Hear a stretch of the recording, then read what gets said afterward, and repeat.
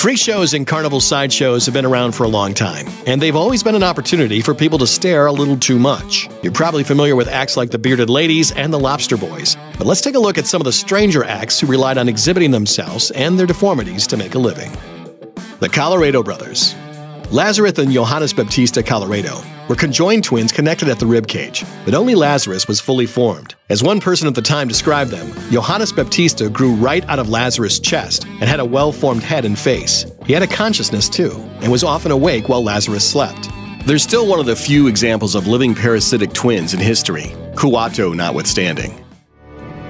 Open your mind. Martin Joe Laurello.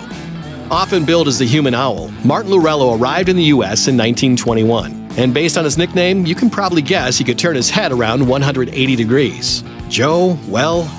Joe Laurello is one of the few people in the world who's actually seen what his back looks like without looking in a mirror. No one is really sure how he did it or what became of him, but there aren't any records of the guy after his last public appearance in 1945. Millie and Christine McKoy.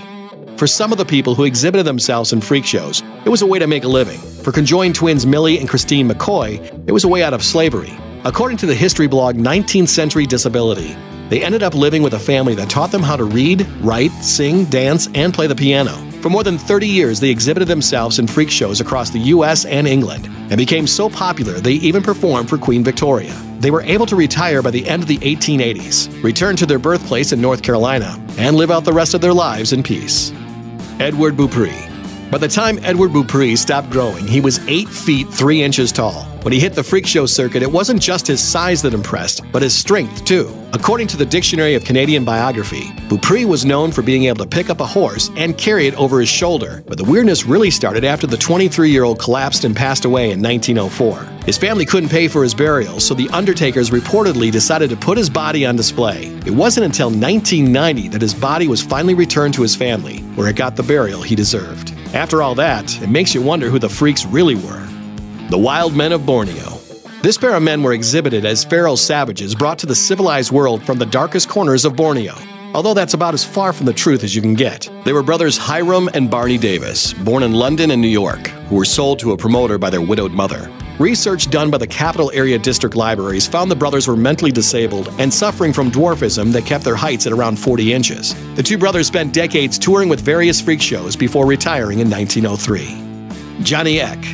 While his twin brother Robert was born 100% complete, Johnny Eck was born with no legs. He was, however, ridiculously agile, and at the age of 12, he and his brother joined the circus. Eck did everything from the tightrope and trapeze to juggling. The brothers also teamed up with a magician for a unique version of the saw a body in half trick. The magician would put Johnny's twin Robert in a box to saw him in half, then Johnny would emerge from the box to chase his legs around the stage. Good times. Thanks for watching. Click the grunge icon to subscribe to our YouTube channel. Plus check out all this cool stuff we know you'll love too.